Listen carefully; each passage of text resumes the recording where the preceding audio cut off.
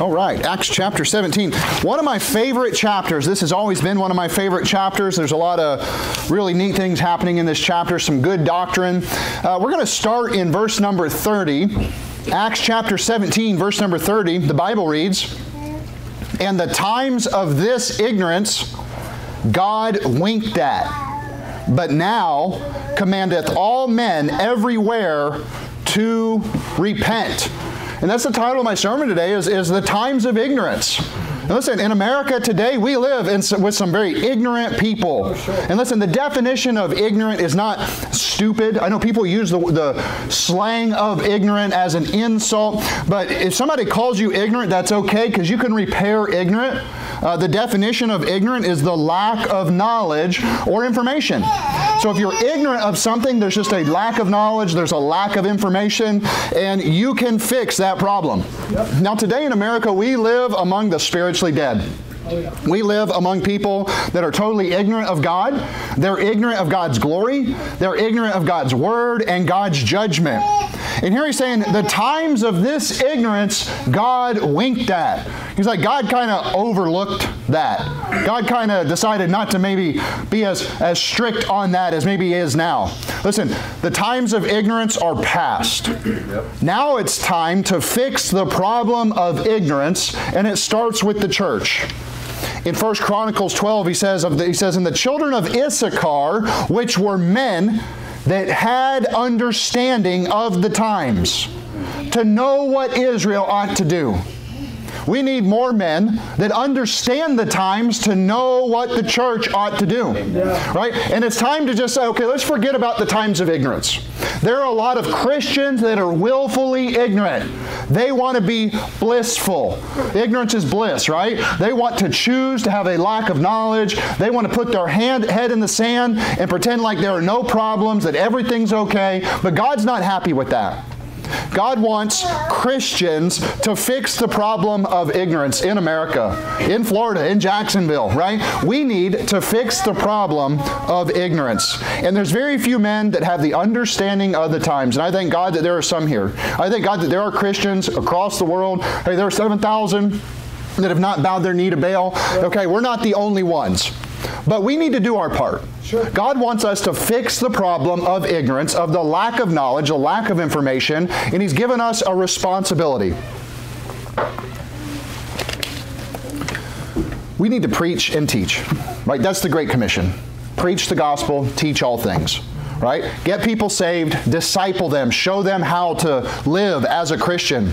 In Matthew 16, Jesus said, "O hypocrites, you can discern the face of the sky, but can ye not discern the signs of the times?" He's like, you can check the weather and figure out what's going on, but you're not even paying attention to prophecy being fulfilled before your eyes.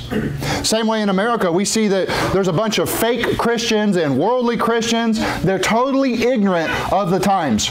They're totally ignorant of how close we are marching toward the end times, how wicked America is getting with the laws and the things. And it's like they're lulled to sleep. The Christians want to be ignorant. They want to be asleep. They're willfully ignorant of the problems. Ephesians 5, he says, "Wherefore he saith, Awake, thou that sleepest, and arise from the dead, and Christ shall give thee light." It's time we wake up. It's time we wake up. And we got to wake other people up. They're asleep. He says, "See then that you walk circumspectly, not as fools, but as wise, redeeming the time, because the days are evil." You only have a short amount of time in your life. What are you doing with your time? Are you ignorant with your time? Do you have understanding of the times? Are you redeeming your time? Are you cashing your time in for things of spiritual value? That's redeeming your time. That's taking what little bit of time you have and getting something that has eternal value, that will last you forever. Yeah. Instead, most Americans, they just want to kill time. They want to waste time. Last night after men's preaching night, Brother Ross left out of here and he texted us and he said, "Be careful, there's some crazy guy out in the middle of the street yelling. You probably shouldn't let the ladies go outside." So Brother Doug and I, we jumped to attention and went outside. Well, let's see what this is all about. Must be a spectacle. There's a show. There was some drunk dope head standing on the side of the road out there, wasting his time, killing his brain cells, destroying his life. This guy, it was quite a spectacle, wasn't it? He's like,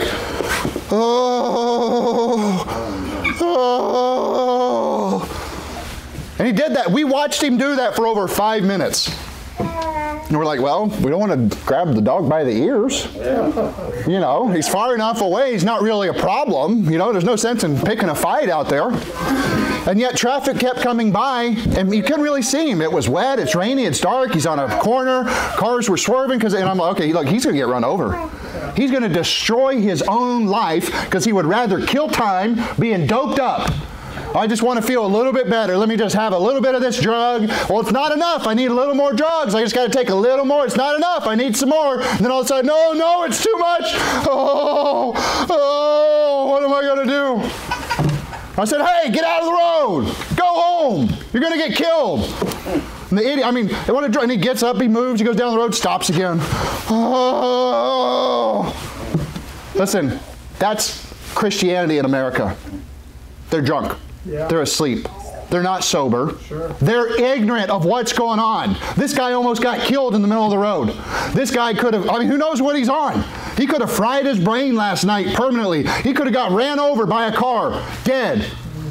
Wasting his time. Yeah. He's not redeeming the time. And listen, as Christians, we need to take lessons. There are a lot of worthless people because of their decisions. He treats himself like a worthless person, but God loved him. God died for him. God wants that guy to go to heaven. Amen.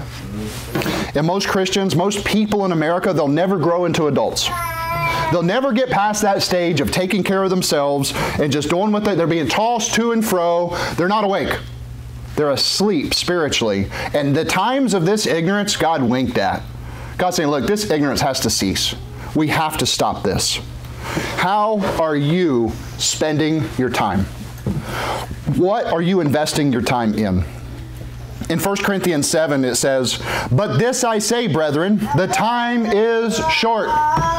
Listen, I don't care if you say, I come from good stock. I probably will live to be 120. Okay, well, guess what? That's short. Yep. That's short just compared to millennium, let alone eternity. That is short. Time on earth is so short. And kids grow up so fast. You look back, man, I remember when that kid didn't have any hair. Remember this, I remember that. Boy, remember when we got married? That was just the other day. Time is passing us by very quickly, and we need to redeem the time, and we need to fix the problem of ignorance. The times of ignorance surround us. Most people are ignorant of what really matters and what they're doing in life. They don't care. They don't have goals. We need to help them. You're in Acts 17. I want you to see this. Look at verse number 21. So what are you spending your time on? Look what they were spending their time on. He says, for the Athenians and strangers which were there spent their time in nothing else but either to tell or hear some new thing. What did they spend all of their time in? Was it with their family? Raising up a next generation? Was it strengthening their hands for war? Was it learning the Word of God? What was it?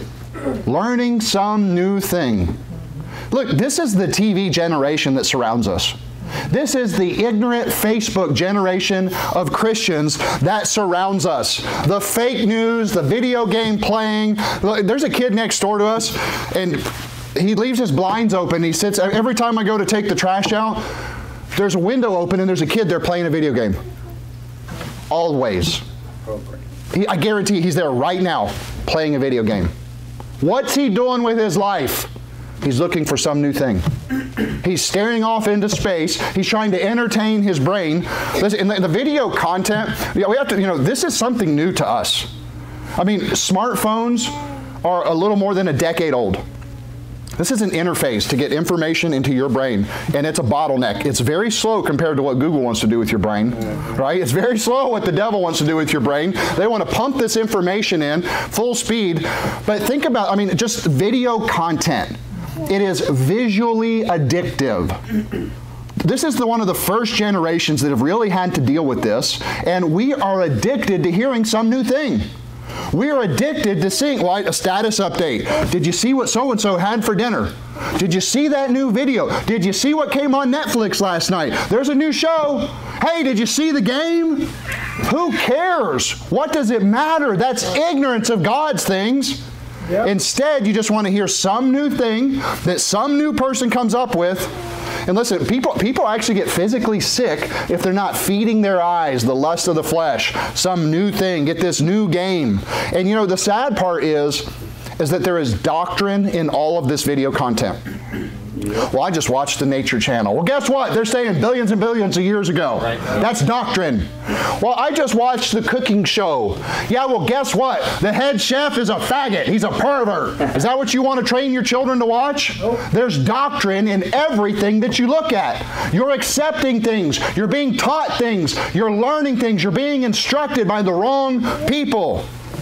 Well, I just watch YouTube. Some funny person. Listen, there's doctrine in there. They're telling you things that don't matter. I just watch football. Yeah, what do they tell you? Get drunk, buy a bigger house, buy a faster car, get a new wife. That's doctrine. It's ungodly. Right. The times of that ignorance God's winked at. And He comes to these people. These are the people He's talking to. And He's saying, you people are ignorant. You're always looking for some new thing. Yeah, but there's a new game. It's faster. There's a new toy. Forget about it. That doesn't matter. That doesn't matter to God. It's time for us to fix the spiritual ignorance in America. Look at the next verse here. Look at verse number 16. Now, while Paul waited for them at Athens, his spirit was stirred in him when he saw the city wholly given to idolatry. The whole city's given to idolatry. So, actually, this is a few verses before that one, but he's saying, Paul is sitting around waiting. He noticed, wait a minute, idols, idols, idols, idols.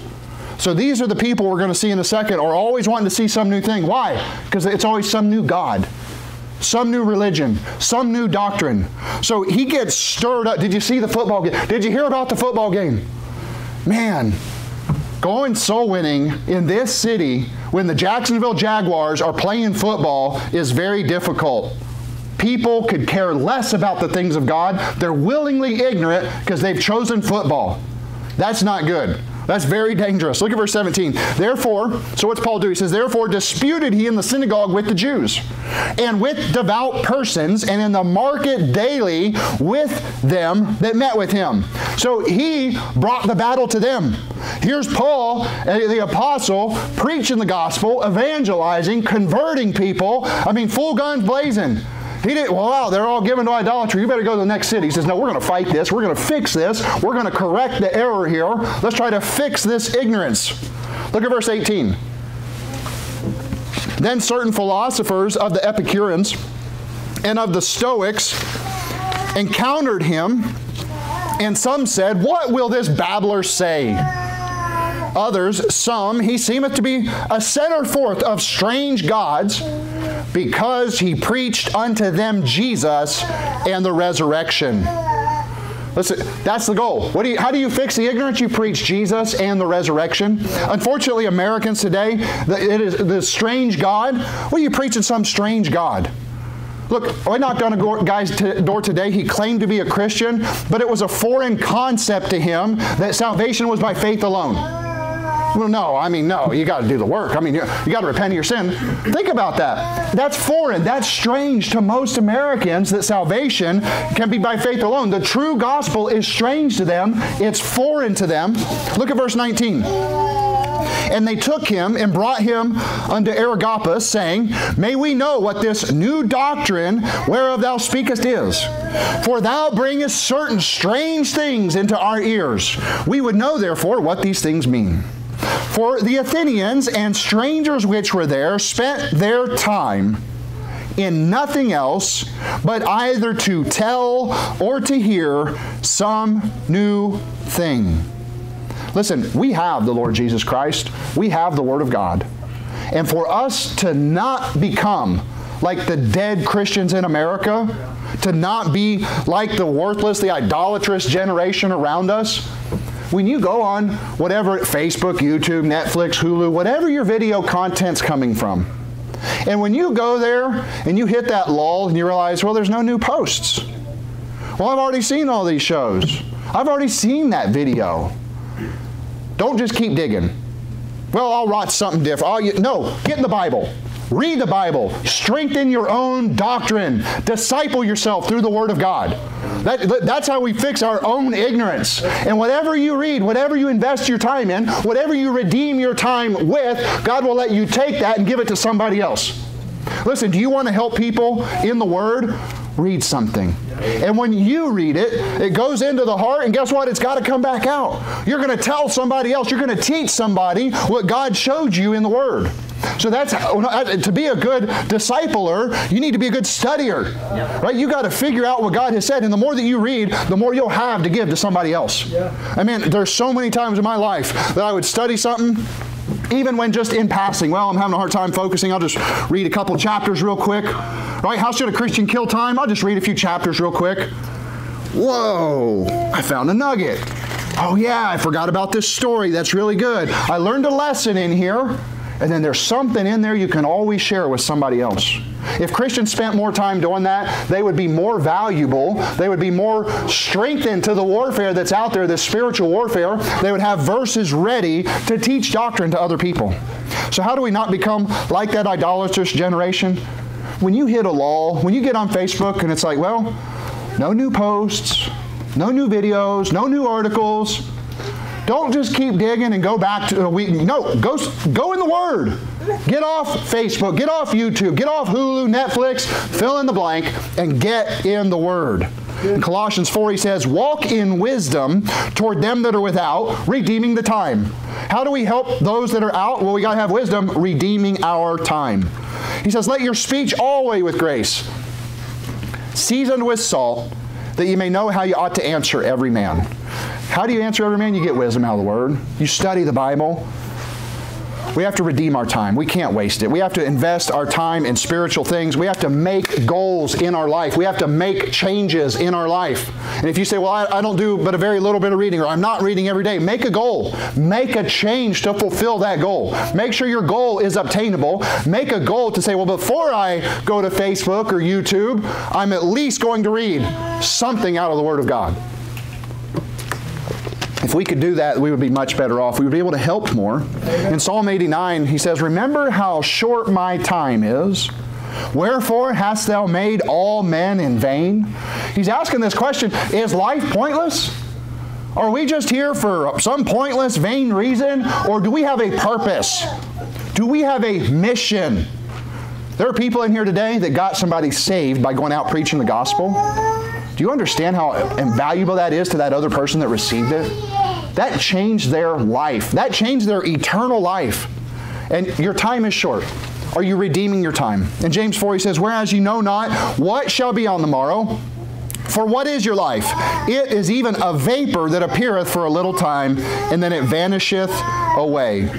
Our time on this earth is so short. We need to spend it for things of the glory of God. We need to spend our time preaching the gospel and teaching doctrine. If we would focus on doing that, we could change the ignorance around us. We all have people around us that are ignorant of certain things, and the only way to fix it is to educate them, to instruct them, to give them knowledge, and it's right here. God's already given it to us. What are we doing with it? You're in Acts chapter 17. Look at verse 22. Then Paul stood in the midst of Mars Hill and said, ye men of Athens, I perceive that in all things ye are too superstitious. Right? They're too superstitious. Like Paul just grabbed the bull by the horns. Can you imagine? Listen, you're wasting your time. You spend too much time playing games. You spend too much time on Facebook. You spend too much time waiting for a football game. You need to get in church. You need to read the Word of God. You need to be a disciple. Paul was speaking with the authority of the Holy Spirit, and he was doing it very boldly. Yeah. And God's extended that authority to us through the Holy Spirit. Look what he says in verse 23. For as I passed by and beheld your devotions, which are idols, I found an altar with this inscription, to the unknown God, whom therefore ye ignorantly worship, him declare I unto you. The funny thing about this unknown God, so what's really happening is we got an idol for this God and that God and this God. Oh no, what if we forgot one? We better put another one up there, right? But you know how many doors have we been to Joshua 24:15. For as me and my house, right, we will serve the Lord. You knock on their door. Are you sure you're going to heaven? Man, I sure hope so. You got the plaque on your wall. What do you think you have to do to go to heaven? Be a good person? I saw your devotion, but you don't know the true God. I saw your angel statue in the front yard. I saw your little praying nun or whatever that thing is, these idols. You don't know God. Yeah. To Americans, the Lord Jesus Christ is that unknown God. Yeah. To American Christians, He's the unknown God. Yes. They say they're Christians. They say they know God, and yet you would present it. Well, here's what He said. Do you believe on the Lord? Well, you can't just have faith. Had a guy today, of course I'm saved. I know for a fact, I'm pretty sure. I'm pretty sure. Well, I would tell you what, but you're not going to like it. Didn't he? Well, you're not going to agree with me. Now, when somebody starts out like that, oh, really? Well, tell me anyway. I'm here to ask your opinion. What do you think you have to do to go to heaven? You got to keep the commandments. You got to repent of your sins. You got to be a good boy, he even said at one point. Well, of course it's faith in Jesus, but you got to be a good boy. You can't just kill people and still go to heaven. You can't live however you want and go to heaven. To that guy, the unknown God is the Lord Jesus Christ. He has never made Him His Savior.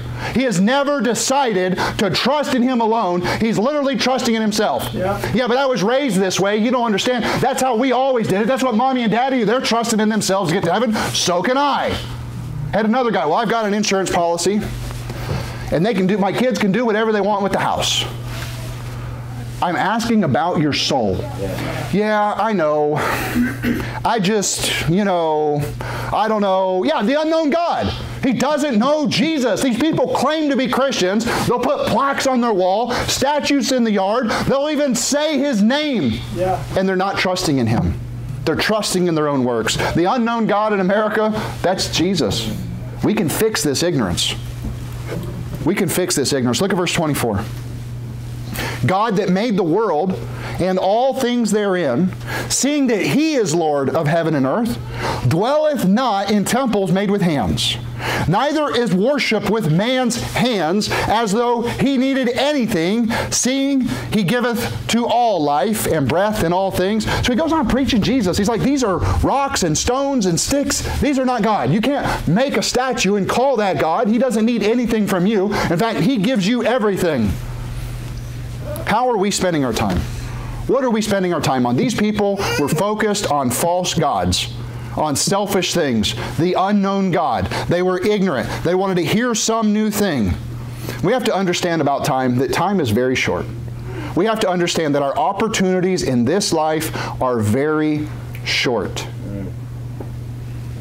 I drove past somebody had one of those fake plants on the side of the road, and as we've been decorating our new building here, I thought, now that's a good looking plant. It looks brand new. It's just sitting right there. I better stop. No, I'll just get it when I come out. When I finish up and I come out, I'll just come back and get it. It's gone. I didn't redeem the time.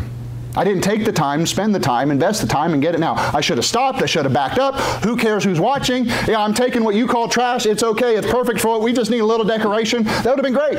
Instead, I went on by, and that's most Christians. I had several today. Well, not today. When? We don't have time. When? When? You need to fix the ignorance and find out who that unknown God is and know the truth about the Lord Jesus Christ, or you'll end up in hell. Now listen, it's our job to teach and to preach. We need to educate them and disciple them. Look at verse 26 here. He says, and hath made of one blood all nations of men for to dwell on the face of the earth. What's he saying? Well, I don't care what color your skin is. We all have the same blood. God is not a racist. God is not a respecter of persons. He says, and hath determined the times before appointed and the bounds of their habitation. Now, these are some strong statements here. He's saying, God has determined the times before. Wait a minute, you're starting to sound like a Calvinist. No, look, God knows the beginning from the end. He knows what your choices will be. He'll never force your choice. And yet, it's saying that God has determined there's an end day. Each of you have a last day on this earth. Every one of you has a day of the birth and a day of your death. He's already appointed that. He knows what it's going to be. He knows how old you'll be. He knows where you'll be at. We don't know that. Wait, are you saying God is sovereign? Yes, I am. Amen. God is sovereign, and He has given us free will to do whatever we want with all this time He's given us. He's given us a short amount of time. What does sovereign mean? He is supreme ruler. Yeah. Hey, He can stop traffic if He wants. He can change a traffic light and save my life if He so pleases. But He's never going to force me to believe on Him. He's never going to force me to sin or tempt me in that way. You see what I'm saying? So God is sovereign, yes, and He's given us the free will, the choice to choose how we invest our time on this earth. Yeah. In the immediate context, the application here, He's talking about judgment and the end of the world. He's determined the times before appointed. It's appointed unto man once to die, and after this, the judgment. I had to tell that to a guy today, and I don't know. And his girlfriend came to the door and ran us off. He didn't know what to say to that, so she ran us off. Listen, it's appointed unto everybody to be judged by God. It's appointed unto everybody to answer to God. And there is an end to your life. There is an end to the world. In Exodus 9, He says, the Lord appointed a set time. In Job, He says, is there not an appointed time to man upon earth? There's a day when you will die, and there's nothing you can do to change it. It may be a result of your choice. God already knows what it is. He's already appointed it. He's allowed it. In Job 14, He says, if a man shall die, shall he live again?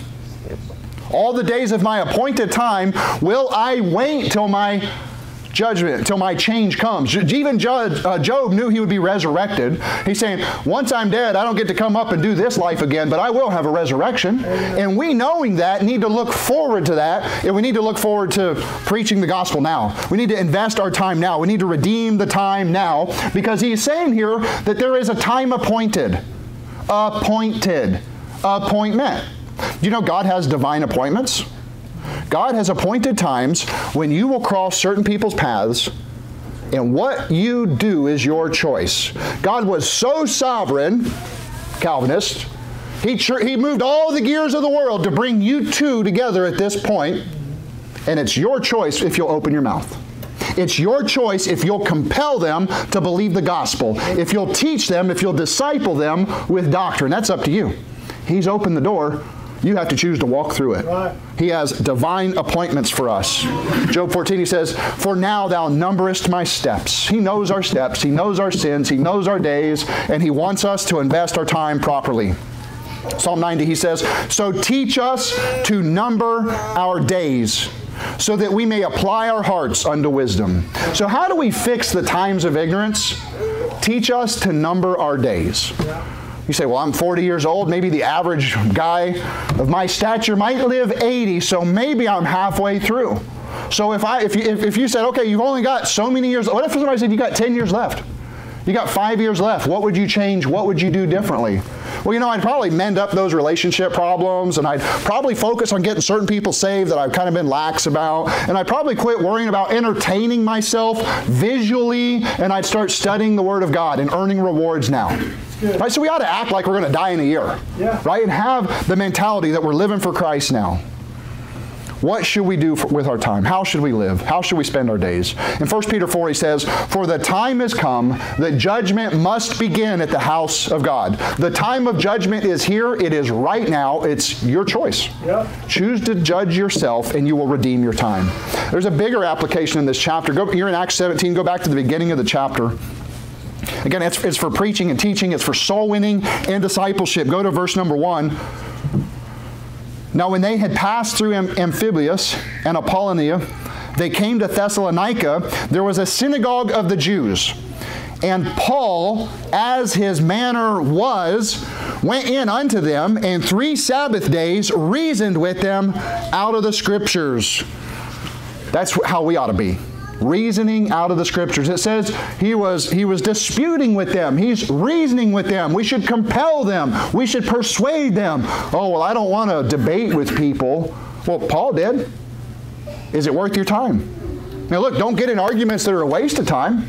You're never going to convince that Seventh-day Adventist that insists they have to keep the Sabbath to be saved. Or maybe you'll never convince the Jehovah's Witnesses that are already out knocking doors. But when you find a Pentecostal that says, well, I think I have to be a good person to go to heaven, dispute with them. Reason with them. That ought to be the manner of person that you are. Look at verse 3. How did he do it? He says, reason with them out of the Scriptures at the end of 2, verse 3, opening and alleging that Christ must needs have suffered and risen again from the dead, and that this Jesus, whom I preach unto you, is Christ. He's pointing to the old Scriptures and saying these were the promises to come, and Jesus was the Savior. He is the Christ. He's the only way to heaven. Christ means Messiah. That's the Son of God, the Lamb of God to take away the sins of the world, the Savior of the world. Forgiveness of sins only comes from Christ. Look at verse number 4. And some of them believed and consorted with Paul and Silas, and of the devout Greeks a great multitude, and of the chief women not a few. But the Jews, look at this is an interesting verse. But the Jews which believed not, moved with envy, took unto them certain lewd fellows of the baser sort. Now, that's another word for a fag. That's a homo. That's a sodomite. A lewd fellow of the baser sort. This is a sodomite, son of the devil. Sons of Belial. That's the same type of people Jezebel used. Yeah. That's the same type of people we're warned about in Judges chapter 19. They're liars. They're quick to falsely accuse. They did the same thing to Stephen in Acts chapter 6 and 7. So he says, certain lewd fellows of the baser sort, and gathered a company and set all the city on an uproar, and assaulted the house of Jason, and sought to bring them out to the people. All right, so they're trying to run him out of town. They're trying to run him off. They're trying to get rid of Paul. They can't find him. They go after this guy Jason, right? So what did Paul do? Well, he figured at that point his message wasn't popular. It wasn't really in season. So he just hung up his hat for a little while. He took a little vacation from being a missionary. Is that what he did?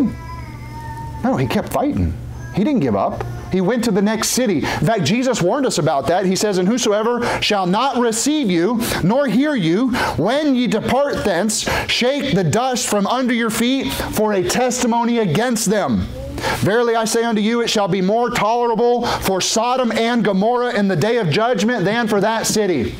Sodom and Gomorrah was torched with fire and brimstone by God. Jesus Christ burned them because of their wickedness on the earth. And he says the people that reject you when you try to preach the gospel, it's going to be worse for them than it is for Sodom and Gomorrah.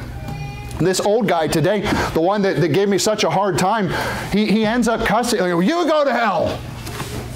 This guy's in a walker. He's 80 plus years old. He's on his deathbed. This could have been his last chance. And Jesus says, knock the dust off your feet, right? For a testimony against him. Right.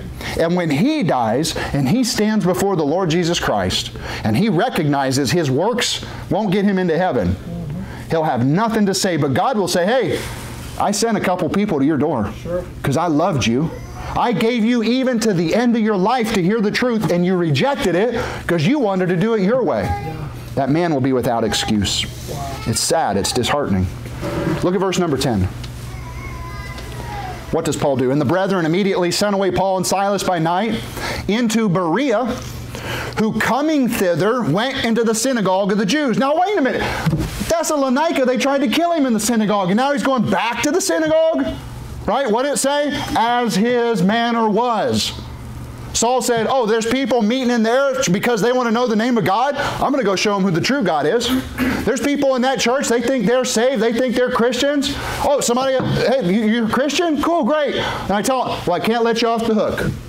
I have to ask you this question. If you're to die today, are you 100% sure you're going to heaven? Whew, boy, I hope so. Boy, I don't know. Guess what? They're not saved. They're not a Christian. They're not a Baptist. Yeah. We ask anyway. Paul did the same thing. He went right to the synagogues. These were people trying to study and find God. He said, that's the people I'm after. I don't care if they want to kill me. Yeah. That's what happened in Thessalonica. So here he goes into Berea. Look at verse 11. These were more noble than those in Thessalonica, in that they received the word with all readiness of mind, and searched the Scriptures daily, whether those things were so. So you had the evil Jews in Thessalonica that got the lewd fellows of a baser sort to go against them. And then you had the Bereans. They received the Word of God. They studied the Word of God. They wanted to know if this was so. They were noble because of their study. He said, look, I'm going to prove to you that Christ has come. And he quotes a verse and they're like, wait a minute. That's what it says. Can you imagine the difference? Versus the others, they just stop their ears. Nope, we don't want Jesus. We don't want anything to do with it. We don't want you here. Think about it. Two totally different congregations there. Verse 12. He says, therefore, many of them believed, also of the honorable women, which were Greeks, and of men, not a few.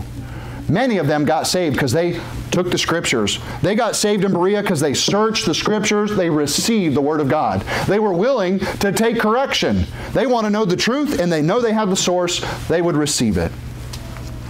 Our goal here, the way to fix the ignorance is to preach and to teach with what little bit of time we have. We all only have a little bit of time, and before the end of your life, you're going to have many divine appointments where you can cross paths with people. And first of all, will you find out if they're saved? Secondly, can you teach them the Word of God? Can you disciple them? What if you get what about dinosaurs? Well, I got an answer for that. Do you want to see it? Will you look in the Word of God with me? Well, what about suicide? Hey, there's an answer for that. Do you want to see it? Look, are you ready? Are you preparing yourself for these divine appointments to try to teach the Word of God and disciple people? With what little bit of time we have, that's what God has called us to do. That's how we'll fix the ignorance. Go to verse 27. Acts 17:27. That they should seek the Lord, if haply they might feel after Him, and find Him, though He be not far from every one of us. For in Him we live and move and have our being, as certain also of your own poets have said, for we are His offspring. So here he's preaching, again, he's just keep preaching the gospel. Look at 29. For as much then as we are the offspring of God, we ought not to think that the Godhead is like unto gold or silver or stone, graven by art and man's device. And the times of this ignorance God winked at, but now commandeth all men everywhere to repent. He's saying it's not okay to be willingly ignorant of the salvation of God. Yeah. That time is past. It's not okay. We have to fix it. It will cost you hell if you don't change your mind about the true God. The Christians in America, as long as Jesus is that unknown God to them and the gospel is unknown to them and they think they have to work their way to heaven, it will cost them hell. They can't be willingly ignorant. They need to repent of that. Look at verse 31.